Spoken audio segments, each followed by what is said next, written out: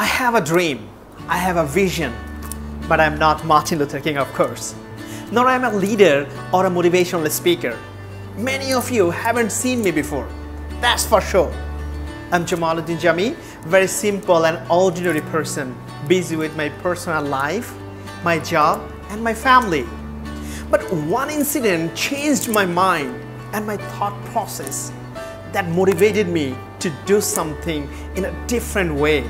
I'm gonna share this with you. Few days back, I got an invitation to participate at 11 National Mooring 2017 as one of the guest speakers. I was supposed to talk in front of the youth to train them, to teach them, to coach them, to motivate them to take a lead in their life. I really wanted to train them what I knew. Truly speaking, after getting the invitation, throughout the month I took preparation, prepared and carried huge materials with me to provide them.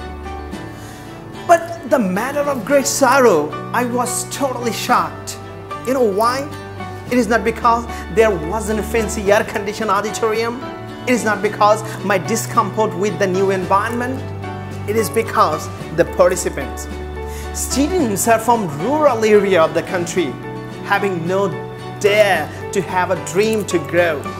They don't know what to do. They don't know the goal of their life.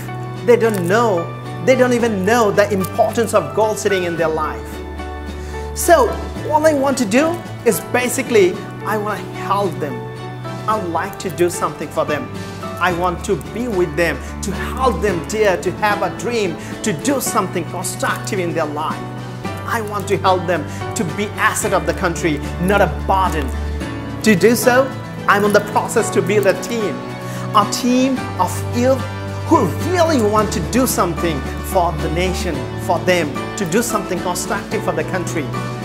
You are also invited to be part of this team. Waiting for your response. Thank you very much.